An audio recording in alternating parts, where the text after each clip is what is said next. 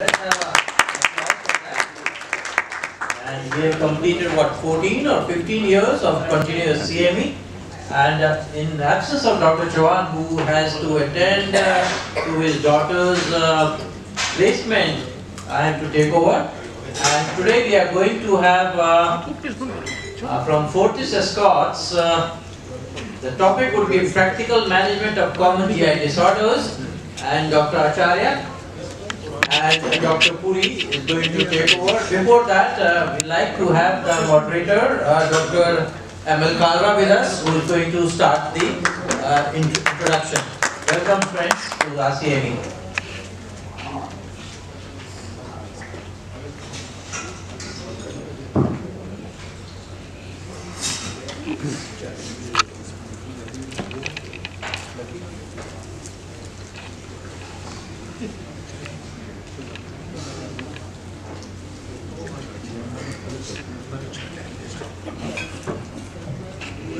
Dear friends, once more, I am thankful to Physician Forum of India and its team. Of course, Dr. Chauhan is not with us today. He is moderating us from distance with a remote.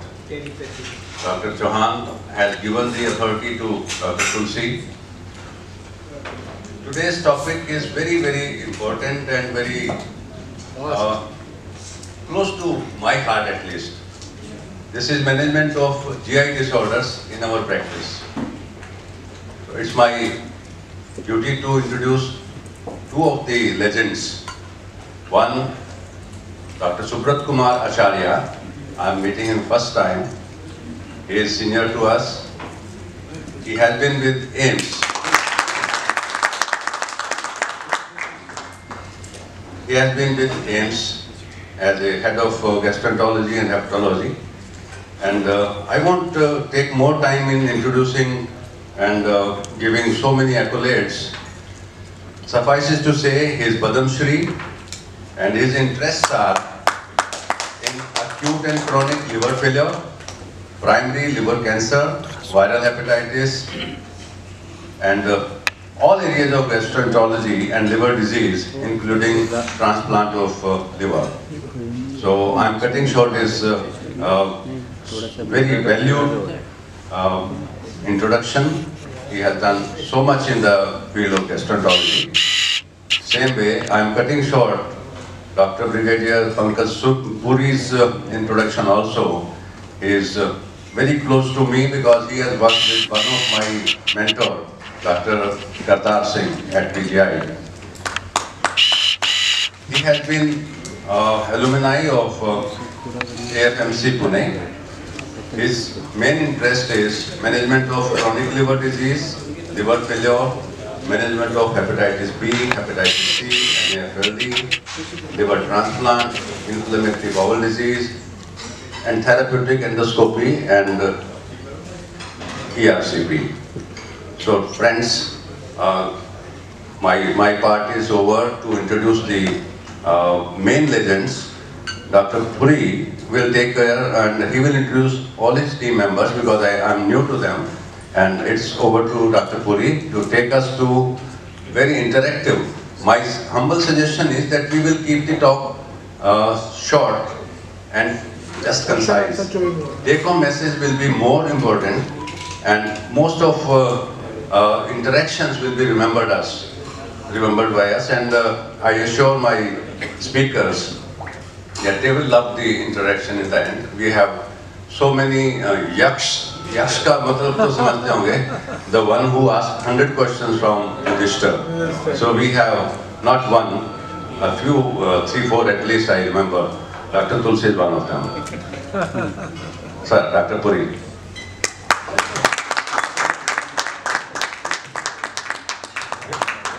Thank you, sir. May I request you? Dr. Acharya needs no introduction.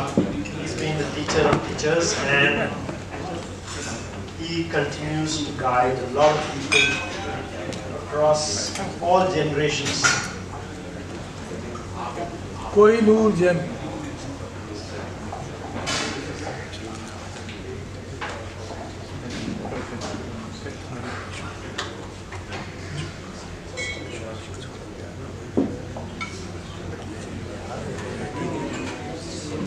also introduce two other team members who are here. That's Doctor, volume. Speaker, volume. Yes, sir. Volume ठीक. Can you hear me next? No. Not audible, sir. Very, very good volume. I think. आवाजें बुलंद. I know. आवाज बुलंद है sir, no problem. Army वालों की आवाज है.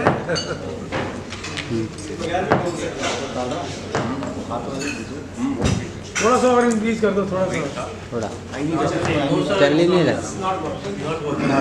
बेटे handle. Why don't you give him the mic? You would start with the handheld mic. इसको आप ठीक कर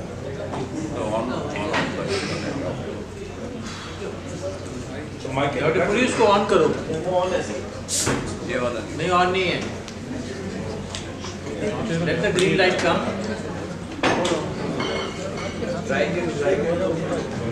सारे ही बंद.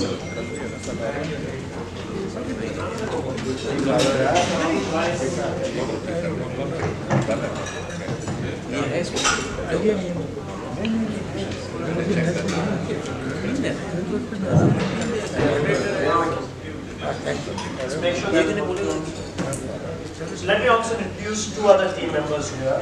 That's Dr. Surakshit, who's sitting in the middle. He's a young dynamic person who did his training in Gangaram Hospital, and he's a master in all endoscopic procedures and especially very good at endoscopic ultrasound. And he's one of our leading team members in therapeutic endoscopies, and he's doing a lot of third space endoscopies, including point. And here we have Dr. Piyush.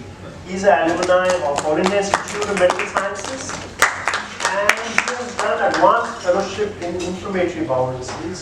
Again, they're all across all specialties. They're doing lots of therapeutic endoscopies.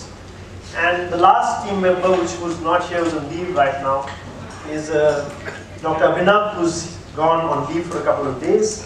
He's also an integral part of the team. And we have two young team members sitting here across, Dr. Amit and Dr. Anuj. With that, I will start today's talk.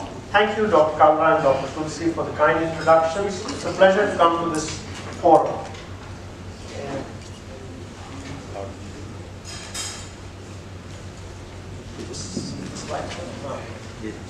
These are some of these topics which we will be covering. GERD, dysphagia, constipation, IBD. And we'll try and keep it short and have an interactive session. And there'll be questions in between, but which I'll request people to be brief in their interactions so we can finish in time. We'll start with GERD. Here's a 47-year-old male who's come with classical symptoms of reflux, and he keeps taking PPI, and he's very worried. He's concerned about all these things he's been reading about the side effects of long-term PPIs. The first thing is, how do we address these concerns of long-term PPIs? What investigation should we do? Who should undergo endoscopy? Who should undergo pH measurement? And some of these things we'll discuss as we go along. While proton pump inhibitors have excellent safety profile, they're having concerns about over-prescribing. They're having concerns about fractures, they're having concerns about kidney disease, they're concerns on many things like pneumonias and chest infections and small intestinal bacterial overgrowth. So all these concerns have been raised by the media. But the thing is, nobody has looked at what's the quality of the data, what's the method of collection of the data, and what's the magnitude of effect of these adverse events. So if you look at this little summary of all the side effects, we find that the quality of evidence in the red box is either very low or low. So as clinicians, how do we modify our practice, keeping in the light is abundant, but yet conflicting data and the strong media push to reduce PPI usage? While this data is weak, we cannot ignore it, and we must prescribe proton pump inhibitors wisely. We must use the lowest possible dose. Don't keep using twice a day proton pump inhibitors. Especially don't use proton pump inhibitors with domperidone 30 mg twice a day, which is unreasonable. We must be vigilant about the long-term use of PPIs and try and taper them off if required. And we can consider on-demand treatment in people with mild disease. And with this, I will get on to Dr. So, will you just take over, Dr. Sanakshan?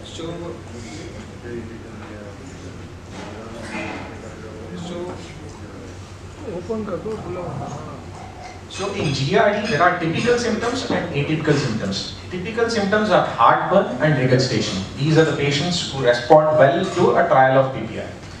Whenever there is atypical symptoms, that is persistent cough, chest pain, rhinophagia, burps, hiccups, these are the patients who need an endoscopy before proceeding further. So before giving a trial of PPI, these patients with atypical symptoms of GERD, they should undergo an endoscopy. So how do we manage GERD? Why do we do endoscopy? So first is to rule out any other pathology other than GERD, if there is any obstruction, any strictures, or if there is a long-standing regurgitation, there may be an underlying Barrett's disease, and even eosinophilic esophagitis, which is much more common, common and can mimic symptoms of GERD. So to confirm the diagnosis of GERD, we need a pH monitoring. pH monitoring will tell three things. We have to differentiate between three things. That is, one is functional dyspepsia, true GERD, and hypersensitive esophagus. Hypersensitive esophagus, these are the people who have a normal reflux, but they are very much sensitive to even normal amounts of acid reflux. Then there is functional dyspepsia, where there is no reflux at all, but still patient has symptoms. And the third one is the true reflux, GERD. These are the patients who may respond to anti-reflux measures. So to differentiate between these, we need a pH monitoring. At the same time, we need to do even a manometry to see if there is any motility disorders of the esophagus. So this is a simple approach to GERD. Who have typical symptoms, treat them with PPI. If there is response, try to de-escalate and taper off and stop PPIs.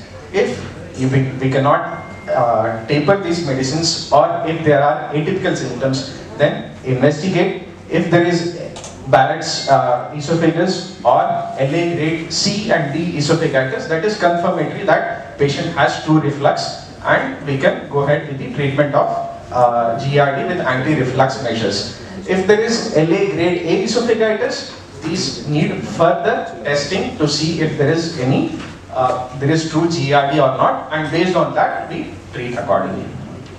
So mainstay of treatment is lifestyle changes, that is very important. Weight loss, bed and elevation at night, alcohol and smoking, and the foods that trigger reflux, these should be avoided. And we have good PPIs. PPI are the best.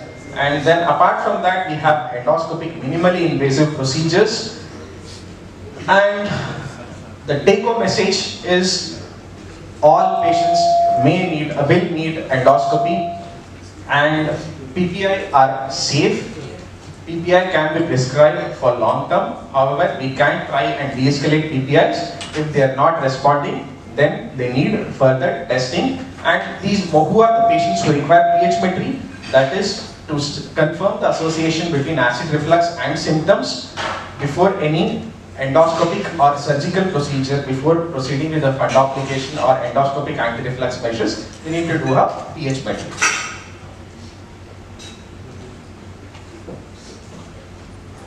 So simple endoscopic procedure is ARMA, that is anti-reflux mucosal ablation. Here we can see this was recently done in our patient. So we burn around in a butterfly fashion, leaving around 2 centimeters. We burn the entire circumference at the G junction. So this is not a full thickness burn. This is just a superficial burn where the mucosa and submucosa is burned. So when it heals, this causes some fibrosis, and if there is a lax esophagus, this tightens and this prevents the reflux. This is a very simple procedure which hardly takes 20 to 30 minutes, and we need to choose patients selectively. If there is a sliding hiatus hernia of more than 2-3 centimeters, these are the patients who may require a surgery rather than doing endoscopy. If there is no hiatus hernia, if there is just a lax G junction and there is true reflux on pH testing, this is an excellent thing which can give excellent results. And apart from that, most of these GERD patients have a functional component also that also needs to be taken care of. Thank you, Dr. Surakshan. So we should advise lifestyle measures, lowest dose of PPI, and we have endoscopic therapy and surgery are options in refractory symptoms or patients who want to avoid doctor. Let's just pick up next a case of GERD. And I'll pick up one case and have the audience comment on what they think would be like. This is a 20-year-old patient who's come with black stools and weakness. His blood pressure is 100/70 and he has postural hypotension, some tachycardia, anemic. He's got no stigmata of chronic liver disease, but the spleen is palpable 2 centimeters. There's no ascites for encephalopathy. What do you think is the likely cause, and what should we do next after basic resuscitation? So any comments from the audience? So what do you think is the cause? The first, how do we approach? Obviously, it's a GI bleed. It's a bleed. Dr. Chandra? You see, a fundamental thing when spleen is palpable in a patient with GI bleed, and you see very carefully Dr. Pankaj didn't give you a history of any previous history of heartburn, any history of NSAID intake, any history of hunger pain, any history of pain subsiding after taking food, but the patient presented with a bleed and a black spot, indicating it is a bleed above the ligament of breach, that is above the diagonal junctions. Now he doesn't give any history of any type of acid peptic disease. 10% of patients with acid peptic disease can be silent and can present with melena as the first presentations. However, a thumb's rule is, if you have palpated a spleen, chances of having portal hypertension is very high on the card.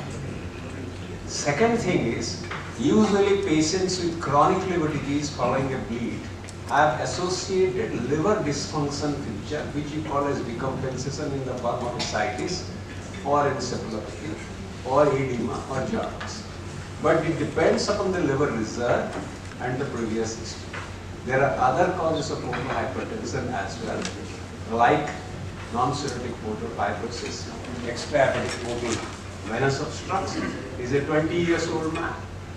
And if you see non-cirrhotic causes of portal hypertension are more frequent in younger people, whereas the median age of cirrhosis around 67, about 50 or 55, all over the world, depending upon etiology. So if you say that, you have to keep this in mind, that while duodenal ulcer or acid peptic disease is possible, drug-induced erosive mucosal disease is unlikely because there is no history. The portal hypertension is under card, and non-cirrhotic causes are more likely. I will analyze like this. Thank you, sir. And Dr. Piyush, will you just tell us a few things about GI bleed? Thank you, Dr. Acharya. I think Dr. Acharya has wonderfully summarized the history. So, because of the palpable spleen, portal hypertension is thing that is to be considered in this case. So first we have to know what is hematemesis, melena and hematochezia. Patient presenting with the upper GI bleed, that is blood and vomitus, and melena, that is black, tarry, liquidy stool, which is foul smelling, suggests that patient can have a bleed which is above the ligament of teres. So the causes could be varicose or esophageal or fundal, or it could be because of ulcer-related bleed. Secondly, hematochezia is fresh PR bleed. It is usually a bleeding source below the ligament of teres, but a massive upper GI bleed can present as hematochezia. So, like in our case, in our patient could very well be having an upper GI source. So, how do we proceed?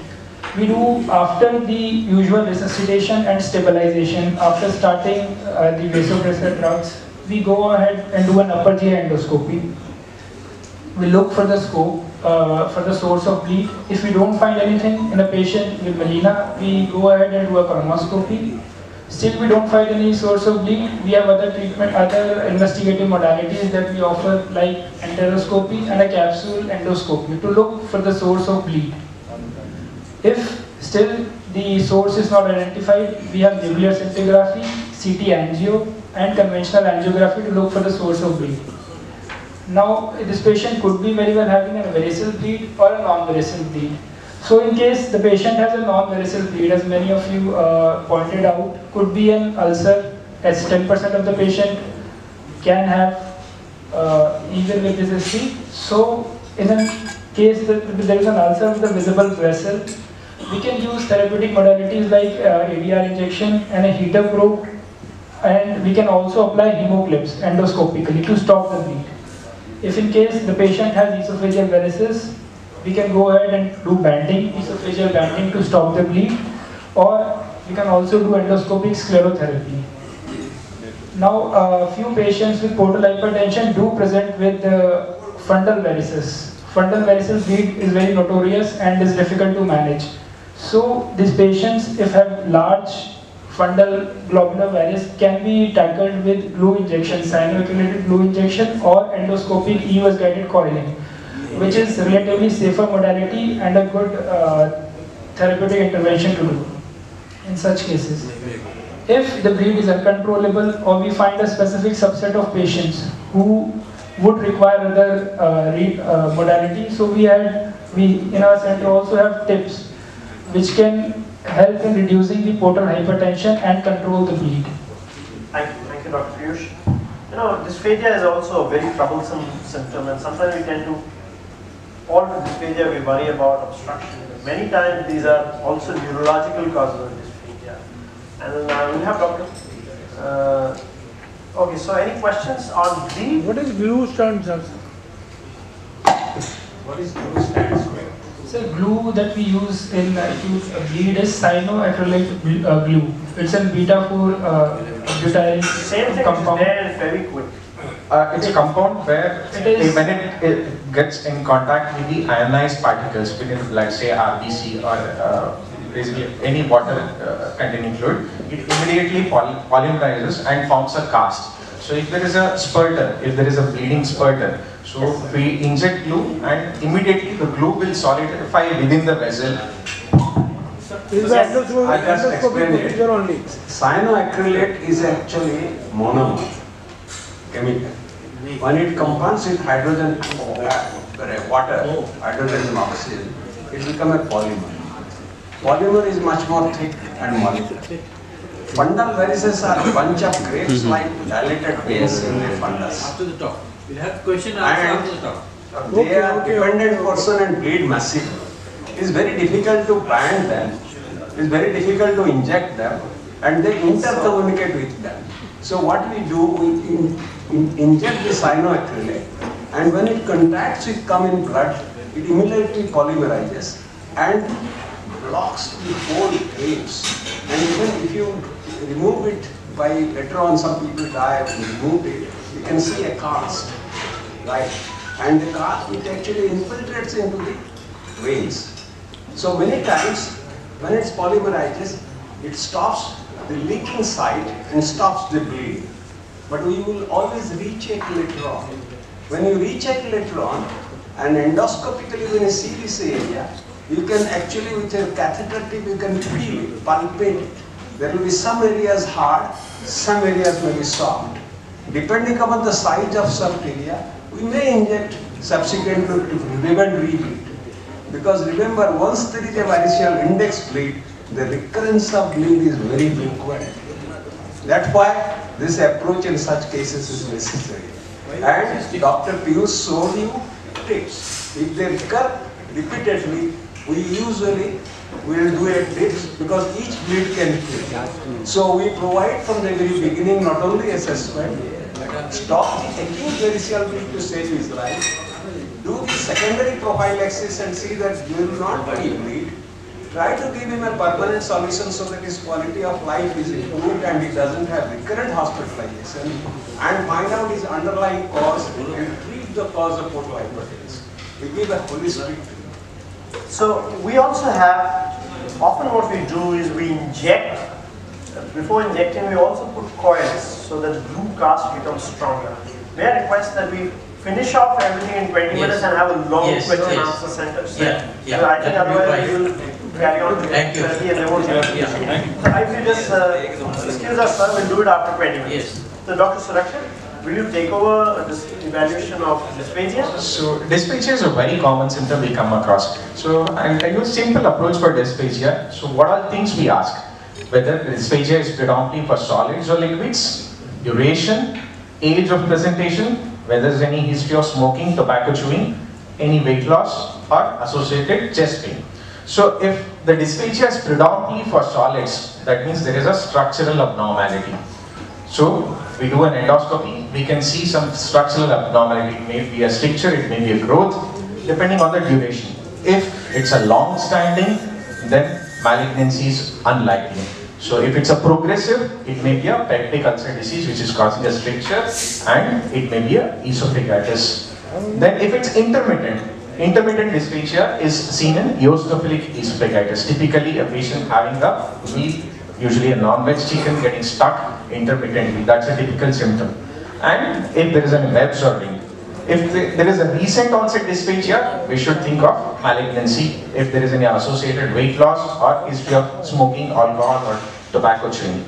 Then if the patient has predominantly dysphagia for liquids or solids plus liquids, that suggests it's a motility disorder of the esophagus, which is very common. So we do an endoscopy. Most of the times patient complains of dysphagia, but endoscopy is normal. And most of the times these patients can be missed. So it is very important we have a strong suspicion, and if there is a dysphagia and normal endoscopy, all these patients should undergo esophageal manometry to test for any esophageal motility disorder. So there are various types of esophageal motility disorders. The most common one we come across is the achalasia. Achalasia, there are different types, type 1, 2, 3. Based on that, we have the different treatment modalities for achalasia. So best one is the POEM. There are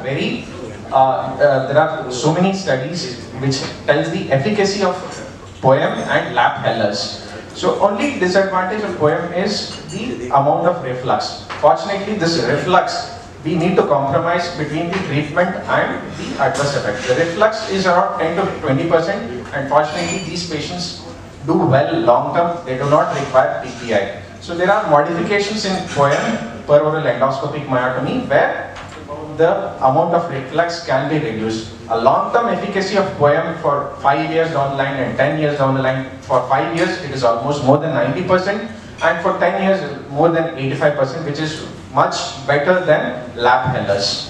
And if there are other types of esophageal motility disorders like distal esophageal spasm, hypercontractile esophagus, these are the patients who present with chest pain predominantly and also occasional dysphagia. Even in them, per oral endoscopic myotomy. Myotomy is we selectively cut the esophageal muscle, circular muscles, so that the contraction vigor decreases and there will be relief in dysphagia and also the chest pain. So even for other motility disorders, POEM is equally effective.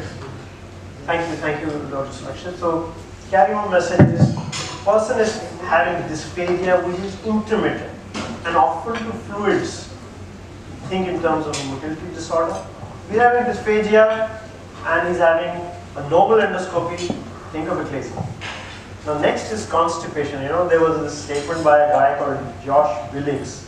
He said a good set of brains means more to a man. Good set of bowels means more to a man than any set of brains. Dr. Piyush, will you take over this case? So we have a case here, 30-year-old gentleman, CA by occupation, presented with constipation for 5 years. Stool frequency once in 3 to 4 days. Patient has got Bristol type 1, 2 stool which are hard and pellet-like, showing symptoms of strong urge, incomplete evacuation and straining while defecation. Important thing to note here is patient has got no alarm symptoms and is already on laxatives and there is partial response. So the important thing to note here is what is dysenergic defecation. I'm sure that majority of you must be seeing constipation day in and day out. So patients who do not respond to the conventional measures like laxatives and Desabgol should be looked for this problem. Mainly symptoms like incomplete evacuation, straining, excessive. We have difficogram, which demonstrates the anatomy, the anorectal angle, and the anatomy during the defecation. So this is the anorectal manometry of the patient which was done. So this figure typically shows, on the top it is showing the pressures in the rectum, and the bottom column is the pressures in the anal canal. So the left half of it is showing the normal pressure in the rectum and increased pressure in the anal canal. When the patient is asked to strain, you can see that the rectal pressure is increasing, but paradoxically the anal pressure is also increasing. Ideally, the anal canal should have relaxed. So this is a kind of dyssynergia and is type 1.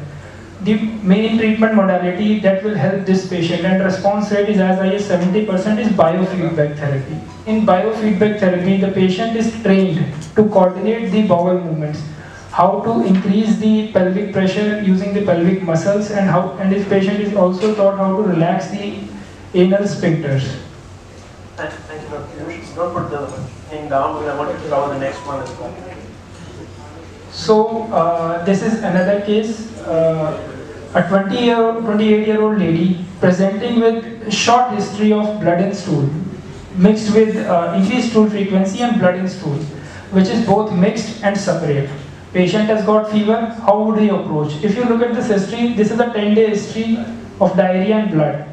So on the outlook, it appears to be acute infectious colitis, which could be very well because of any bacterial, viral or parasitic infection, which is usually the case in 80 to 85% of cases. So majority of the patient with antibiotics, which are usually given, will respond. But there is a specific subset of patients which will not respond to this antibiotic therapy. This is where you have to look for another causes like inflammatory bowel disease, ischemic colitis, which can present with a short history because of acute exacerbation. So what is inflammatory bowel disease? We'll have a short discussion on this.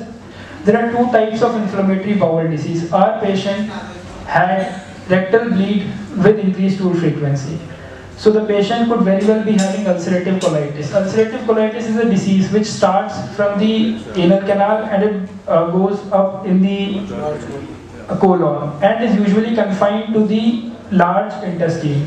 In this autoimmune condition, you see lots of ulcers which are confined, superficial ulcers which are confined to the mucosa. The disease do not complicate with fistulas like the counterpart Crohn's.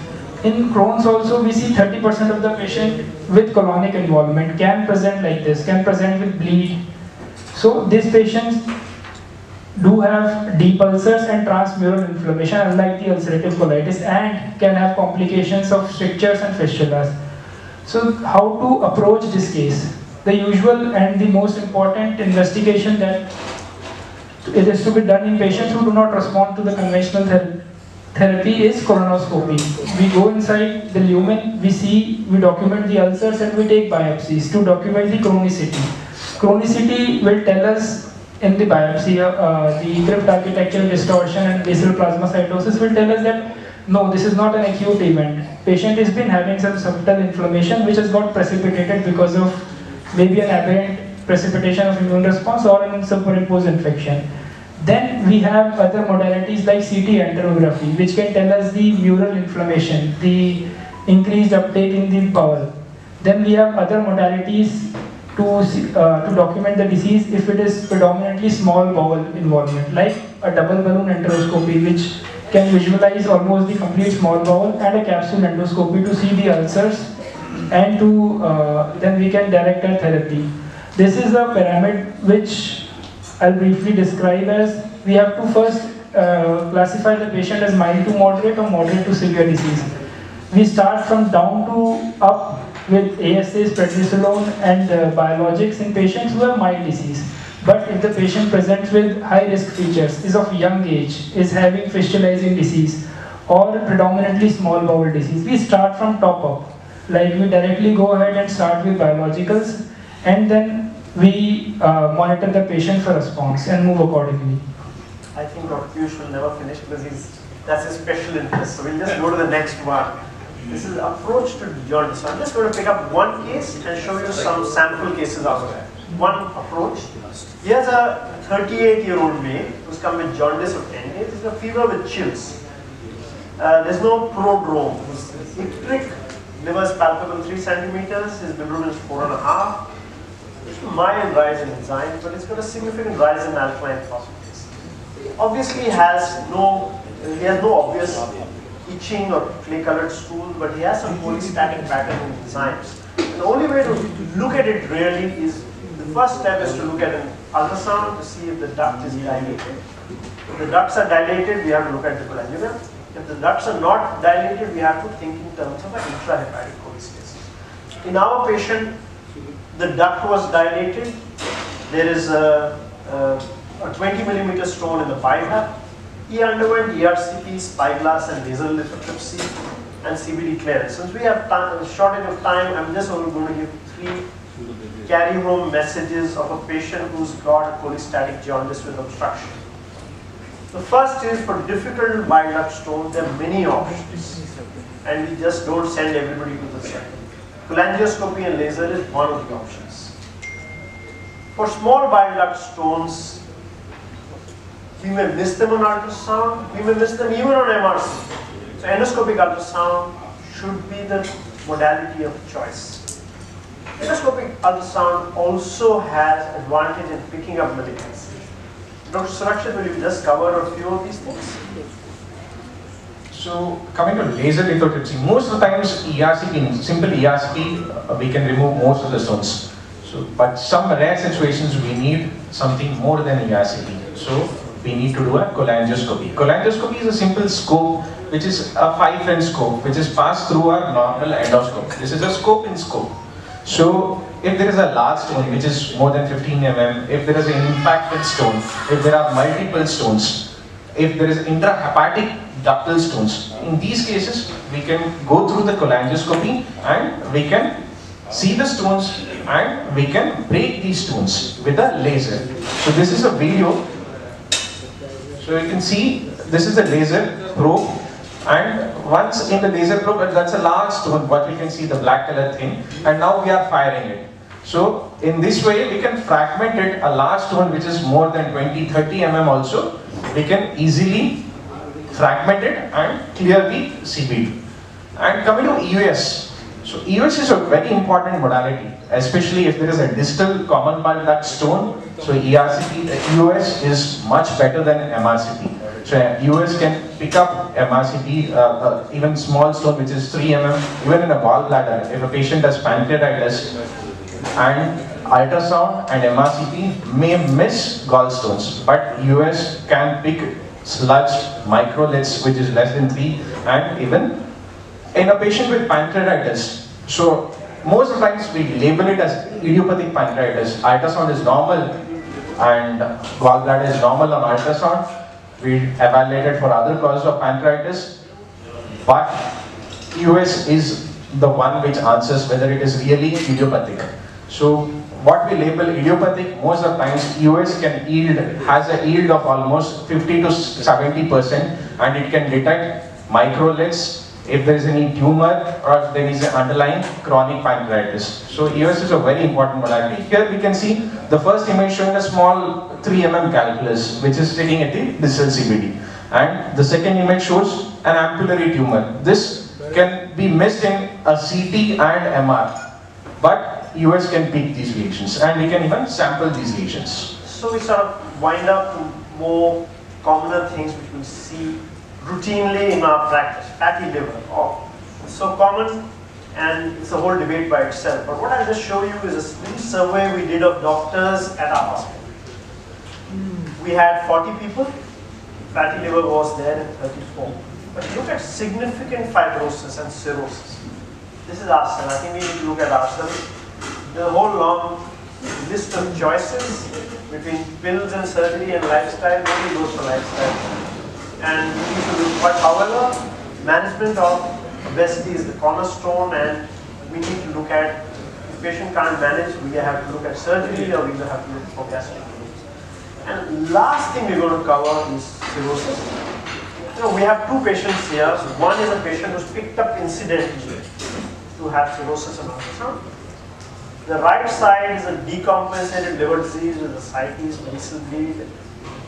And I think there's no better person than Dr. Acharya to tell us about this. I'm going to close the slides here, but I'm going to tell you only one little memory of mine. The first time I saw Dr. Acharya was when he came and told me a story of his baker, and I wonder whether he would be happy to repeat that for the audience.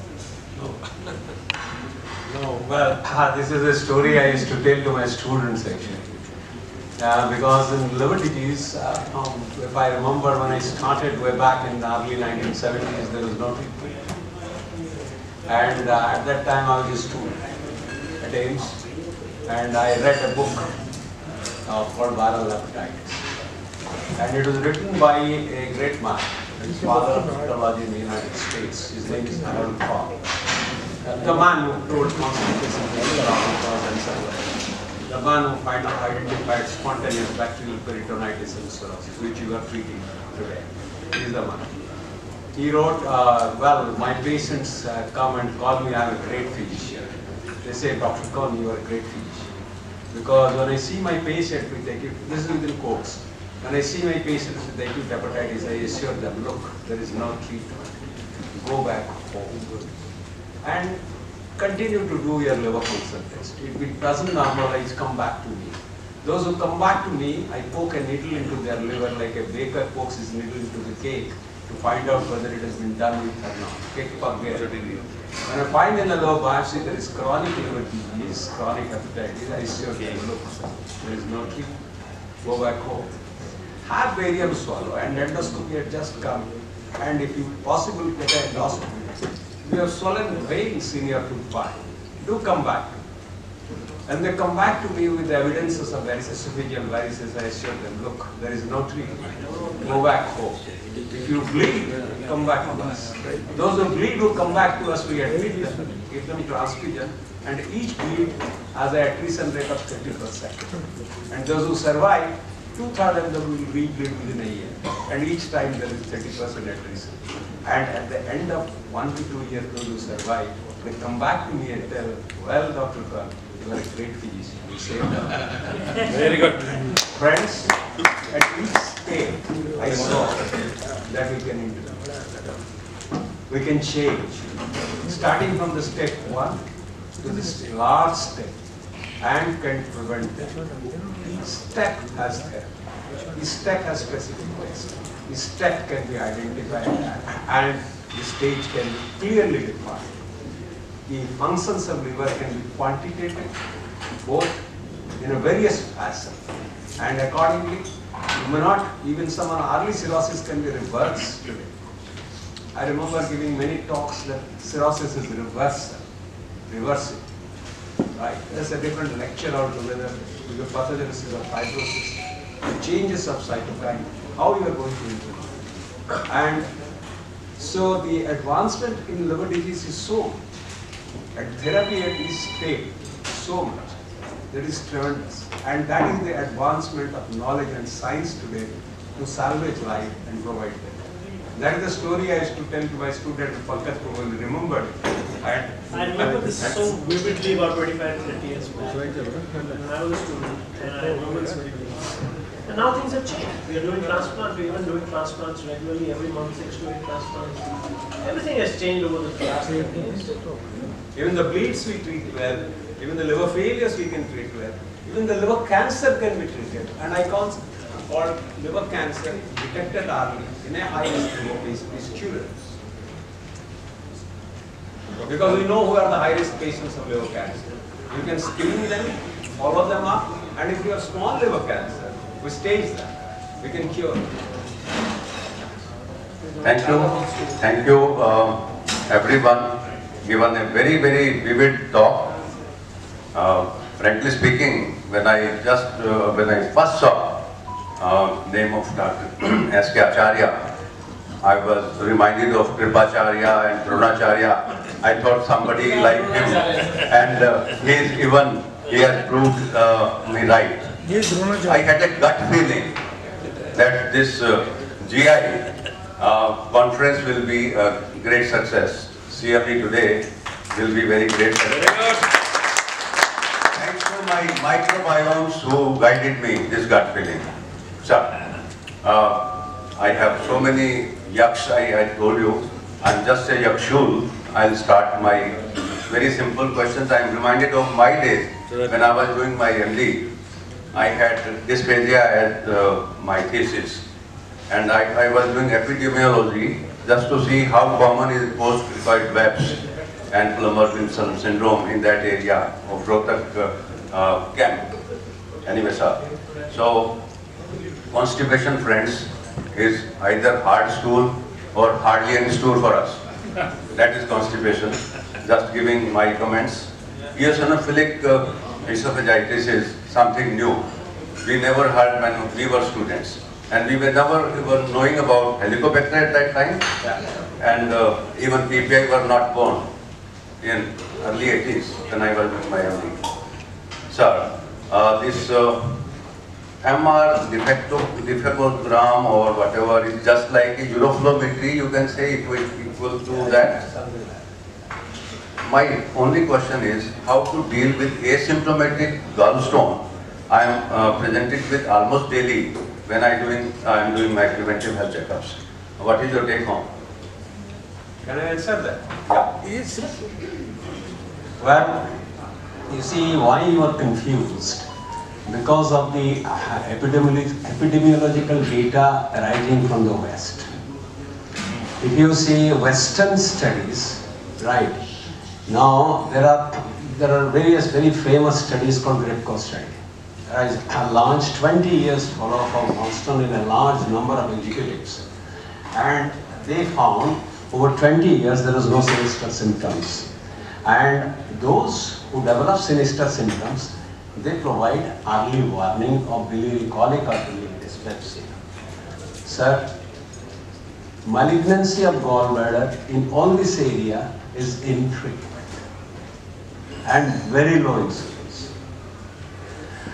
If you compare the Ganges belt in North India, this is the highest frequency or incidence as well as prevalence of gallbladder cancer in this area.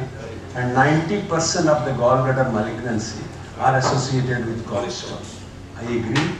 We do not have a cohort follow-up of asymptomatic gallstone over 25 or 30 years from this country to say whether they have a higher risk of gallbladder cancer. Now, having said that, the association of gallstone with gallbladder malignancy is very high. Keep this in mind. Second, if you see the various series of acute pancreatitis in this country, the first episode of acute pancreatitis is 30% of them has gallstone and they do not have previous symptoms. So acute pancreatitis may be first presentations, right? If you keep these two figures in mind, then when your approach will differ. If you see a 30 years young girl with a gallstone, and asymptomatic 2 years, I will be worried because his probability of life is 50 years. And you are leaving the gallstone there for the rest. In contrast, I see 80 years man of asymptomatic gallstone, his probability of life is 5 to 10 years. There I will probably not intervene. So my asymptomatic gallstone approach in this country will depend, it's a case to case, depending upon the age, keeping this epidemiological fact in mind. So all young patients, right, I personally suggest that, despite lack of evidence in this country, to get them gallbladder knocked off. Second, last thing, sir, the mortality because of laparoscopic cholecystectomy is 1 in 10,000. If you see the risk of mortality in walking in Delhi, it is more than 1. So I have given you an answer. Sir, I'm giving mic to Dr. Tulsi. Just asking that 4 F's when we were studying for gallbladder stone, female, fertile, fair, and all that. So they are a myth now. We are seeing gallbladder stones in very early stage, in early 20s. Yes. So maybe some reasons, Dr. Tulsi, to take over. Yes, sir. So you said gallstone asymptomatic you would like to treat because of fear of Sir, we अपना mic मिला है. Mic अपना लाना था। No. सबकी आवाज ही पहुंच जाती है सब जगह. I will say that. So I think your point was we should operate asymptomatic gallstone because you have risk of malignancy In young people. and pancreatitis. My point is also because of many of the patients we are labeling in asymptomatic gallstone are not really asymptomatic. Possible, that's correct. We don't recognize the symptoms of dyspepsia in gallstone. That is what the only thing. The gallstone symptoms are classically, sir, actually what clinicians believe all over biliary colic. So biliary colic is classically described as pain, persisting for hours, not spasmodically. So that is why, but many gallstone may have dyspepsia, but dyspepsia can have many other causes. Question at the back. Yes, sir. Doctor तुलसी प्रश्न पूछे हैं sir, ये गणेश जी के अवतार हैं. आप moderate कीजिए sir. आप मॉडरेट करो सर. डॉक्टर तुलसी का प्रश्न पूछे and he will ask the first question. ये मेरे क्वेश्चन नहीं थे, मैं तो एक डॉक्टर तुलसी सर पूछिए. Thank you. Dr. Acharya, Dr. Pankaj Puri, Dr. Surakshit, and Dr. Piyush. Wonderful deliberations. So I'd like to ask Dr. Surakshit. So EUS has come a long way from a mere diagnostic tool to an advanced therapeutic modality, especially in the management of GI malignancy. What do you say? Definitely, sir. GI malignancy. Not only that, other interventions like celiac plexus interventions, drainage of pancreatic fluid, collections, pancreatic biliary excess, drainage and GI bleeds, pelvic abscesses, EUS guided anti-tumor neoplasms, EUS guided biliary drainage is now an alternative when ERCP fails. We are even draining gallbladder through EUS. Absolutely. We can even do an anastomosis between small intestine jejunum and the gastrojejunectomy can be done even in US. So US is an excellent tool. We can diagnose. Sometimes we can even stage depending on the type of cancer, and we can even treat the cancer. Even neuroendocrine tumors of the pancreas, we can do radiofrequency ablation. Even in liver, we can do radiofrequency ablation. We can do liver biopsies, which are as safe as percutaneous biopsies. So these are US is an excellent tool. Come a long way. Dr. Acharya sir. So diagnosis of acute pancreatitis, see, according to revised Atlanta classification, so at least two of the following: pain abdomen, which would be consistent with the acute pancreatitis features, and then amylase, lipase 3 times more than the normal, and the imaging, CT or MRI. What would you prefer, CT or MRI? Sir, normally a classical case of acute pancreatitis so presents with a pain abdomen with ileus being referred to the back. Right, with raised serum amylase and lipase is enough to give diagnosis. Wonderful, sir. Second, if you do CT immediately, right, ultrasound has a poor sensitivity, remember when there is the ileus, because gas prevents the sound wave, so its sensitivity is low, specificity is high. But CT imaging may not reflect in the initial first 24 to 48 hours Absolutely. any pancreatic change. Usually CT imaging will come from 3rd to 5th day. We prefer to do a CT in such patient to assess the CT severity index Right. on 5th day if it is necessary. Second, acute pancreatitis mortality occurs because of 2 reasons: organ failure and infection. So in the first week of pancreatitis, we focus whether he has organ failure like renal failure, respiratory failure, cardiovascular failure like fall in hypotension, because there is a huge amount of cytokine will be released. So we will focus to the organ failure. So that would be probably grading the pancreatitis, whether it's mild, moderate or severe. So SIRS would occur only in severe pancreatitis. SIRS can occur transiently also in mild interstitial pancreatitis usually. Right. You will have tachycardia. You may have leukocytosis. Right. You may have tachypnea, right? But you may not have raised temperature. Right.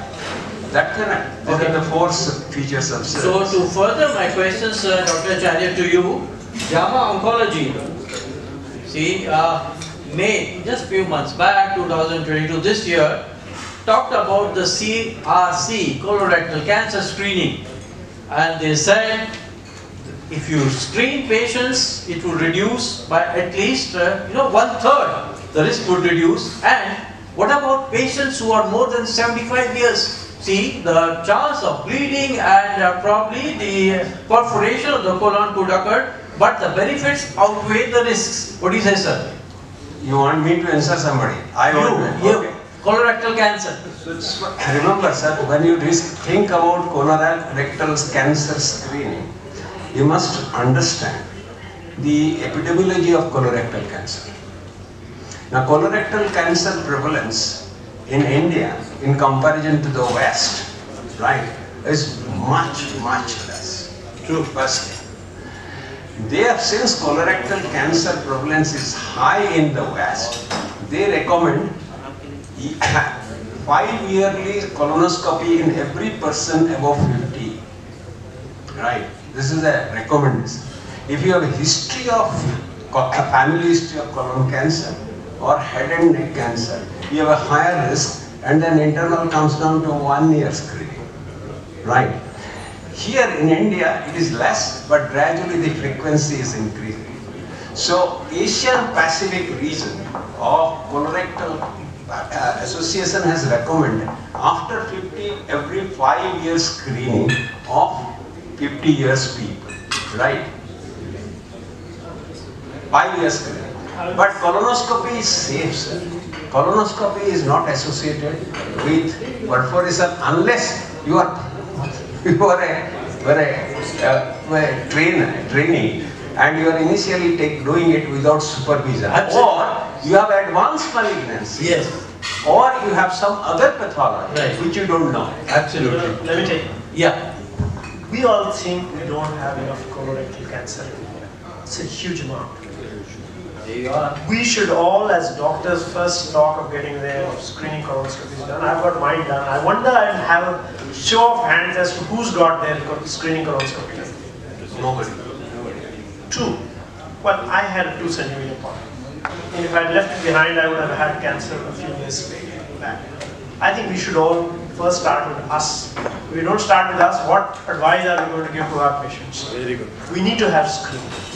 We aren't screening enough. We are all above 50, very few young people. So, as Dr. Puri said, friends, all of us must screen for colorectal cancer. Sir, after the age of what? 50, not 60. 50, sir. Okay, but if you have a family history, actually, US guidelines, they have cut down the age. They have increased it to 45 now. Right. In India, we keep it at 50, sir. But if you have a history of family history, or if you have a previous history of polyp, which is adenomatous polyp, if you have a family history of head and neck cancer, you are more prone to develop, right, colorectal cancer. There are certain risk factors, but above 50, your lifestyle has changed. You are no more leading that classical, traditional Indian diet. Ask your last question. Indian lifestyle. Okay, just 2 questions, Dr. Surakshan. You talked about endoscopy. So, would you like to use prokinetics like metoclopramide or erythromycin before you do gastric visualization through the endoscopy?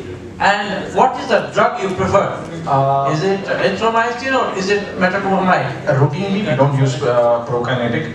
Rather than a prokinetic, in order to see the mucosa, usually the secretions are much more. So we use N-acetylcysteine. So that actually clears off the mucus, and a simple N-acetylcysteine with, ask the patient to drink around 50 to 100 ml of water. That will clear off the esophageal secretion. And sometimes there are a lot of bubbles in the intestine and also the stomach. So for that, there is actually a combination of semithicone and N-acetylcysteine available that we use. Right. So, Dr. Piyush, last question to you. What about the wireless endoscopy? Although, conventional endoscopy is the gold standard to visualize proximal and distal part of the GI tract. What about the small intestines, tumors, or capsular endoscopy? There are specific limitations to what point we can reach in small bowel. So we have capsule endoscopy, which can help us in therapeutic scopes to reach there and intervene. Actually, Dr. Poddar, Sir, one question from you Sir, before we have. I have few comments. Yes. I am a family physician. I have been practicing for 40 years. So we are the first doctors to come across such type of cases. I want to comment. First thing is gallbladder stone.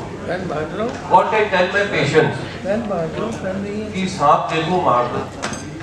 When you see a stone, immediately remove the gallbladder. Why? Because the gallbladder is destroyed. That is causing the stone formation. And the kidney stone is not by kidney. The stone causes the kidney destruction. So that is my first comment to all my patients, that if you see a gallbladder stone, that is formed because of the gallbladder disease. It is not because of the stone which gallbladder is destroyed. So immediately remove it. That's my first thing. Second, for constipation, what I tell my patient, and I am really, I feel it will immediately affect. I ask my patient to not take any atta with choker. Correct? Choker means the cover of bra. It is bra. So if the patient is taking choker-free atta, so he will be relieved of constipation. Third thing, we've told about GRD. May I interrupt, sir? Are you saying the opposite of it? No, sir. No, sir.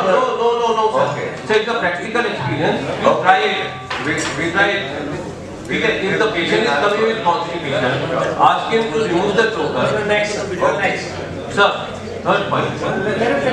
He is telling his experience. I am telling my experience. He is not telling about anything. I am telling about GRD, there are three factors, rather two I will tell you.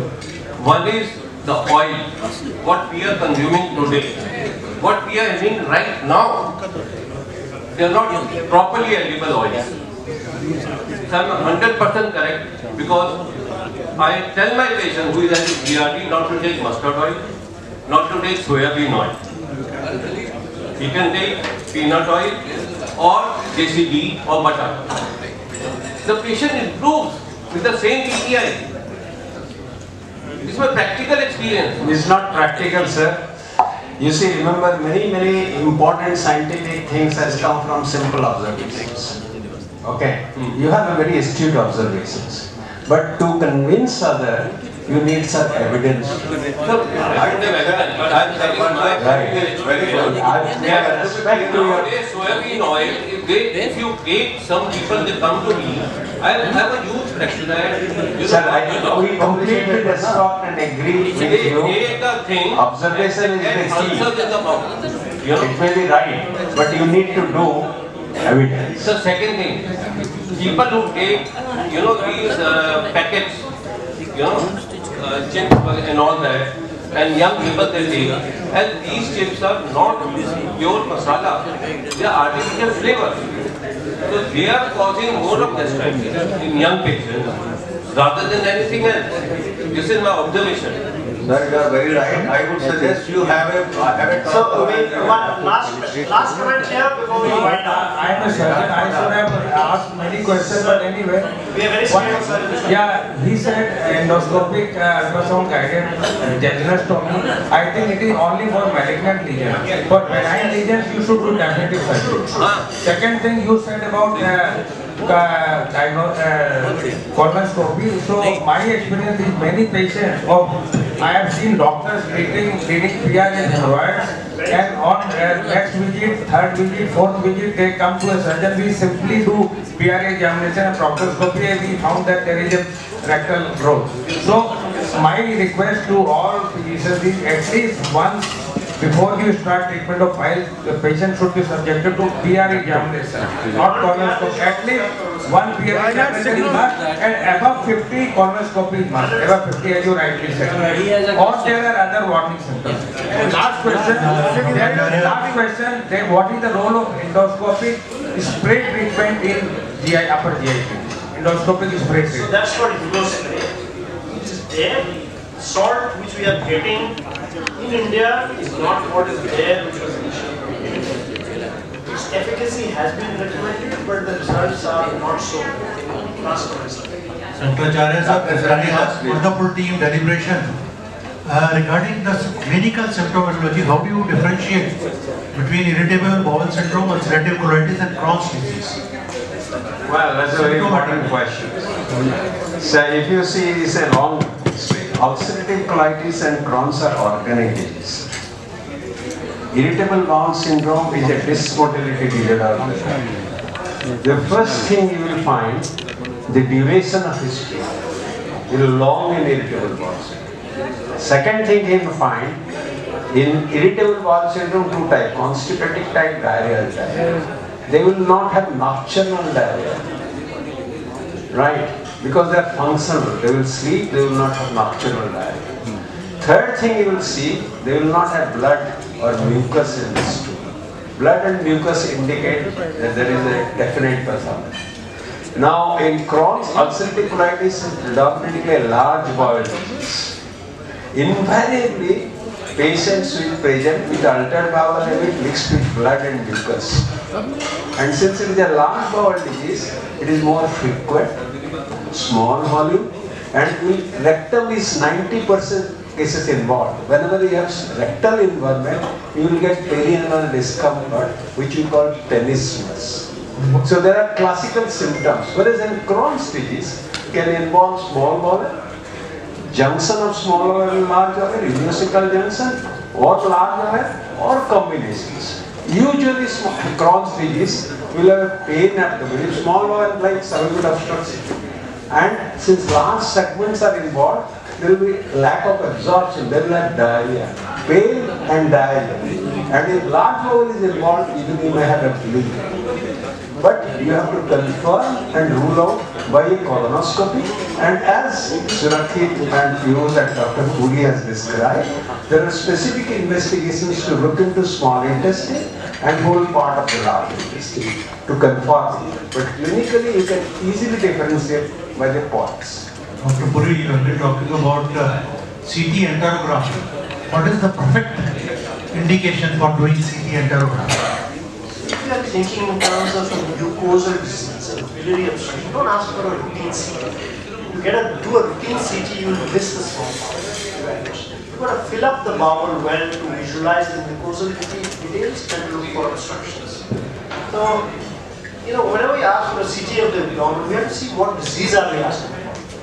If we are looking for pancreatic disease, there's a different way of doing it. If we are looking for small bowel, there's a different way of looking for it.